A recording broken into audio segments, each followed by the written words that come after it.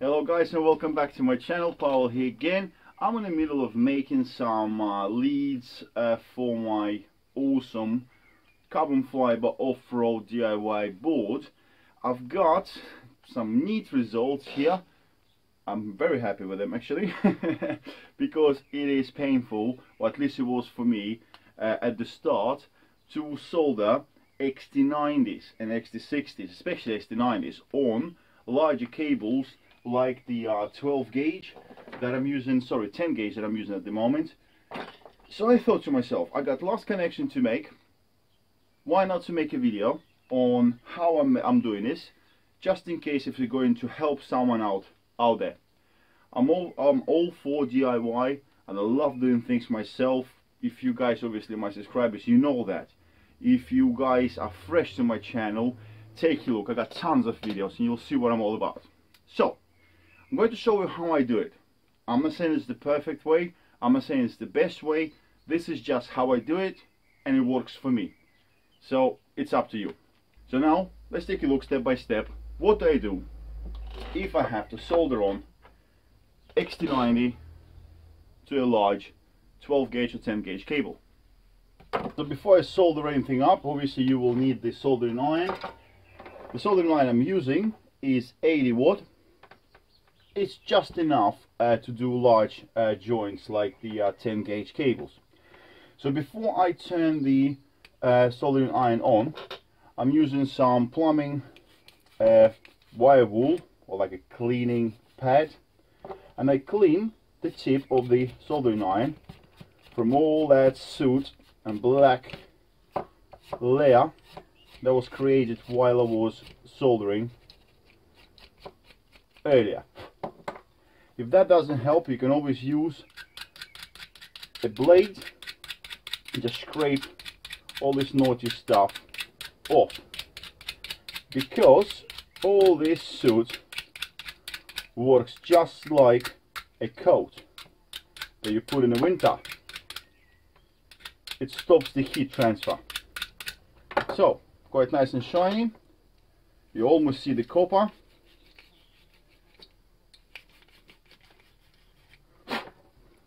Yeah, now we're going to apply a bit of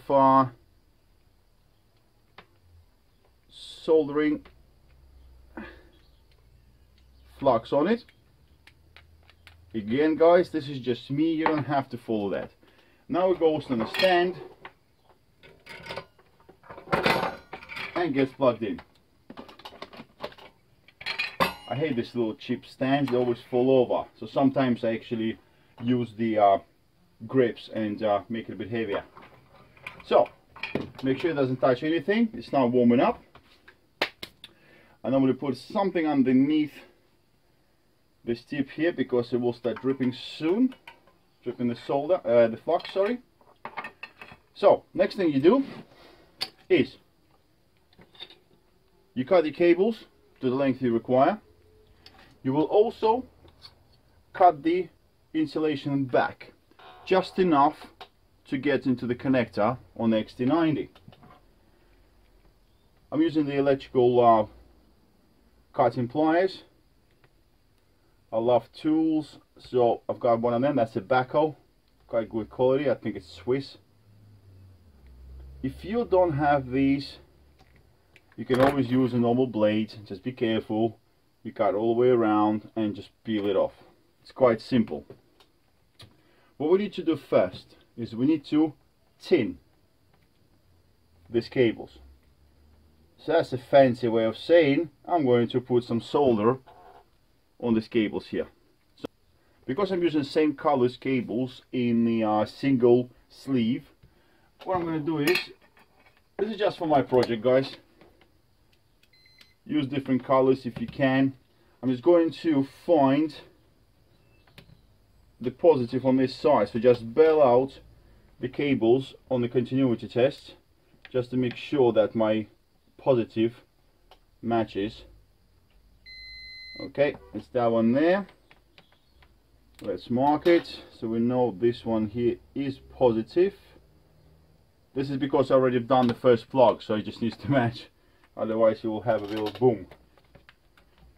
and I don't like electrical booms. So the soldering iron is now smoking up, nice. It's getting that tip nice and clean. As soon as it starts smoking like that, I use a wire brush and clean the tip off even further.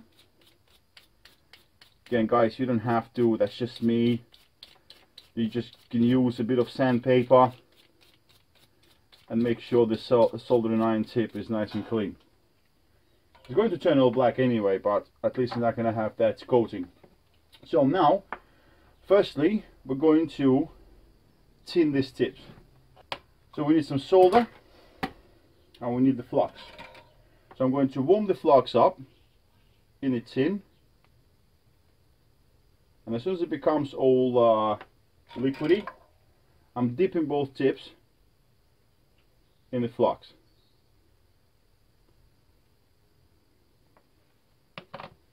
Now we've got the solder ready and the soldering iron ready.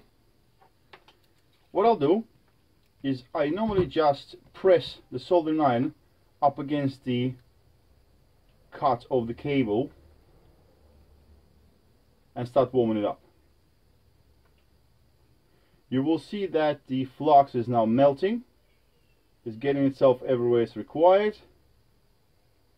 And now you introduce the solder and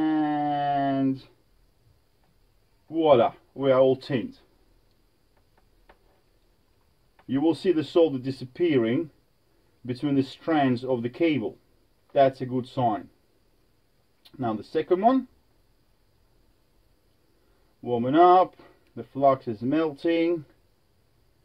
At this point we introduce the solder, and look at that. Whoopah! Gone. So now we have successfully tinned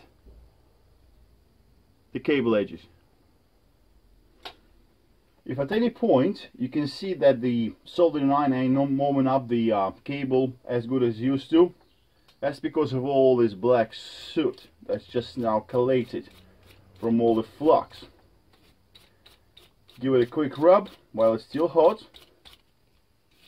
with a sandpaper, but be careful because it will be hot, or in my case with just a cheap brush.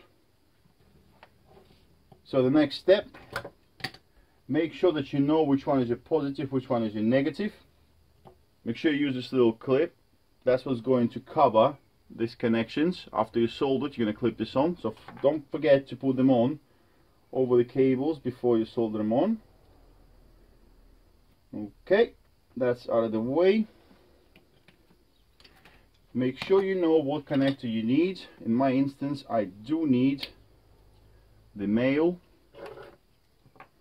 Make sure you know which one is positive and negative on the connector to match the cable you just marked up. So I've got this one is my positive, positive, negative. This is because I don't have the color code, guys. This is the only reason why I'm doing this. So now I've got this little tool here. Full reviews on my channel. I'm inserting the connector I need to install into the relevant XT90 slot.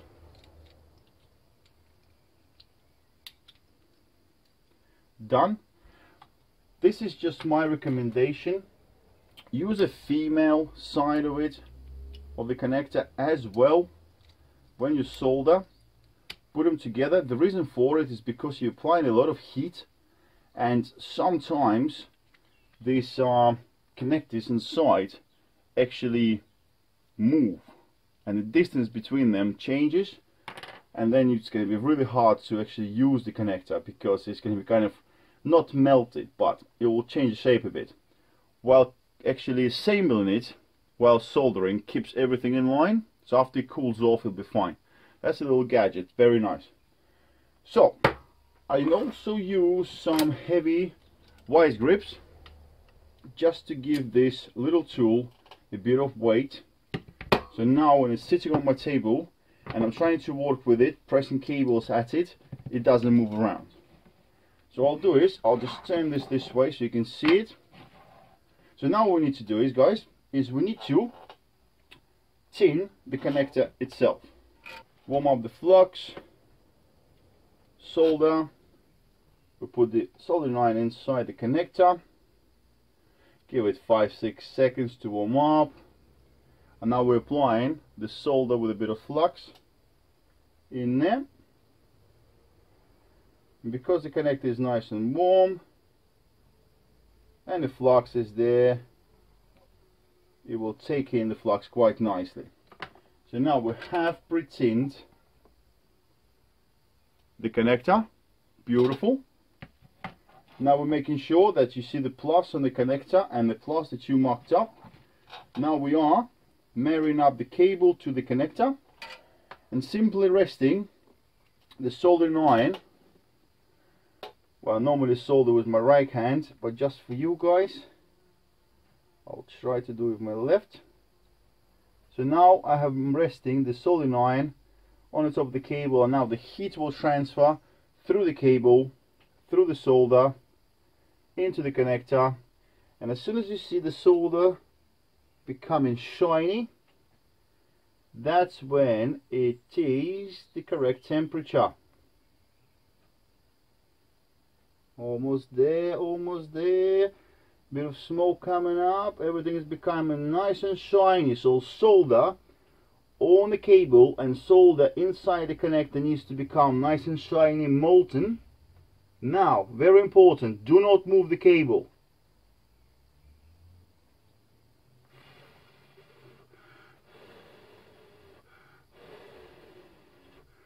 Remove the soldering iron and cool off.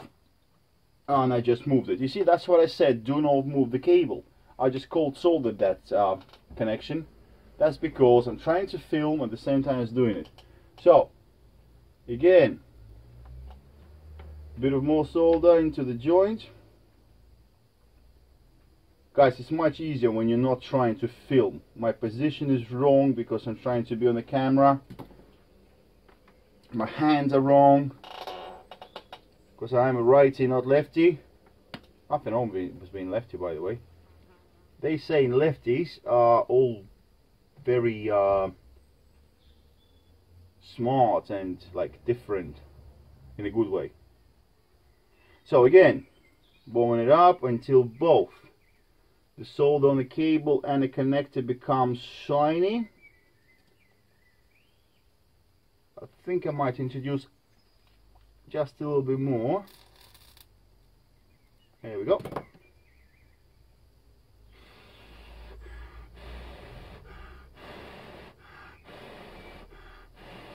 Well, this time I cooled it off better, so it's stuck together nice. I saw it becoming all shiny. That is good.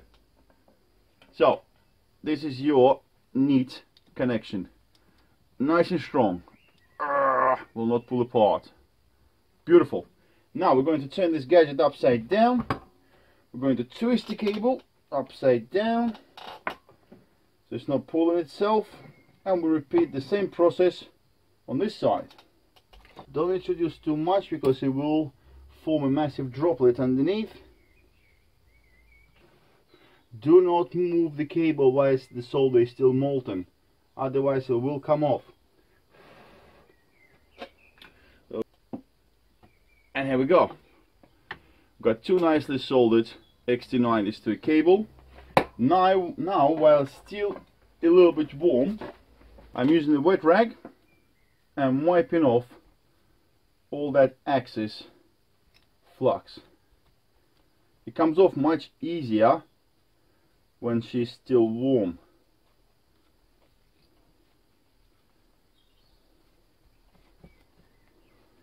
It's so sticky, this flux is so sticky. So now the tool comes apart, everything in line. As you can see, everything nicely in line, all soldered up nicely. Now we're going to press this cover inside the XT90. I've noticed sometimes they really don't want to go in straight away, but not to worry. I use just a flat lip pliers and applying a equal pressure. I'm just squeezing them together. So the next step is to protect this connection, and I'm using a larger shrink tube.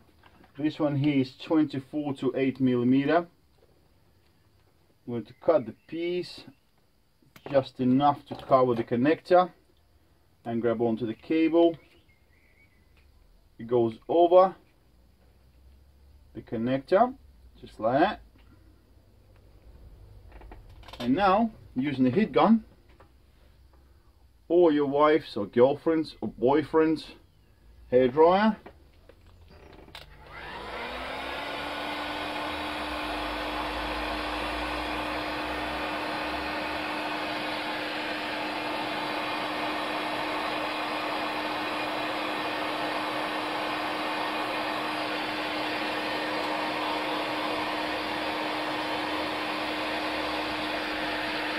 we're shrink the tube.